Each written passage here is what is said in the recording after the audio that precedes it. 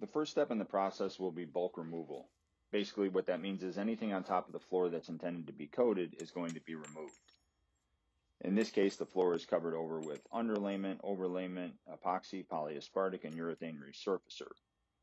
For this reason, PCD tools are chosen because those are the most aggressive tools to be able to remove that bulk topical material. As can be seen from the video, underneath the resurfacer and the underlayment is epoxy. And again, below that is polyaspartic.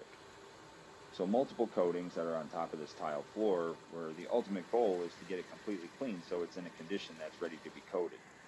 But the PCDs have to be used to take the bulk of that material off before the next step in the process can take place.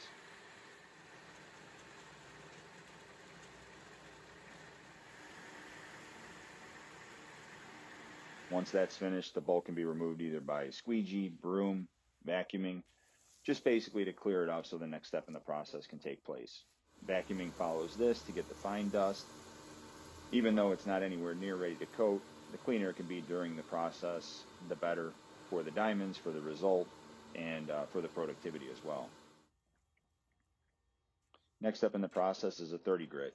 The 30 grit is going to be used to remove any of the residual materials that are still on the surface, and also to correct the damage that's taken place as a result of the PCDs. PCDs do a great job of removing the bulk coating, but they also do damage to the surface. The 30 grit here is going to be cleaning up and also smoothing out the preceding step.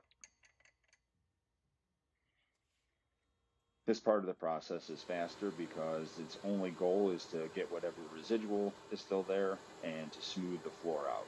At this point, the canvas, the floor is pretty open and clean. Now it's just a matter of refinement. Next in the process is a 70 grit. The 70 grit is done to refine the surface further because the coating that's going on is only going to be between 10 and 12 total mils dry film thickness. The scratches from the 30 grit are probably going to reflect or telegraph through the coating if they were left as is. The coating would stick just fine, but the concern would be seeing those scratches or those swirls through the finished system. The 70 grit helps to minimize the chances of that. So the 70 grit is used just to further process the surface, almost like polishing, but the floor still has enough abrasion to the surface that it is going to provide texture to that coating so that it can stick, as well as through absorption, get maximum adhesion. Final step before the coating is vacuuming. This floor can't be shot blasted because it's getting such a thin coating, but it can be vacuumed thoroughly to remove all the dust, so that coating will absorb and have nothing between it and the floor. The polyaspartic that's being applied is being used here as a primer, even though this also will be the top coat. This is the primary layer that is really used more for anything just to seal that stone off. It is a 2-component product. It's a long pot life product, but because of its being a polyaspartic, the curing time is going to be much quicker, or at least the recoat time much quicker than what would be with the epoxy or an epoxy. Looking at it after a couple hours of drying, the floor has good clarity, good gloss.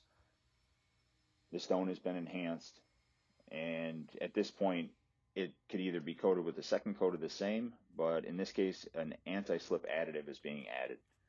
This is a 60 grit resin sand, which is basically ground up epoxy. The amount that's in this lid is more than enough for the area that's going to be done. So it doesn't take very much of the anti-slip to do what it needs to do to provide some traction to the surface. If too much is used, the concern there would be how difficult the floor would be to clean. The rougher the floor is, the more difficult it will be for dirt and grease and whatever else gets on the floor to be recovered. So in the case of additive for anti-slip, less is more. Same material is being applied now over the additive and the dried base layer. So basically this layer is going to sandwich that dry additive that's been thrown on the floor between it and the base layer. This provides protection, but also it will bond that additive to the floor to provide that less slip or anti-slip surface, something that provides more traction for wet areas or anywhere that an otherwise glossy top coat might cause a safety issue. Closer inspection reveals same surface as before, but this time now with that second coat with that additive, the floor is more like a semi-gloss. It's hard to say exactly the difference, but because of that additive, it's broken up some of the reflection from that coating. So it's not nearly as glossy as it was before, and ideally less slippery. Can be seen where the first coat is to the second coat with that additive, how it's changed that finish. And that's about it. That's how one would coat tile with a polyaspartic and anti-slip additive.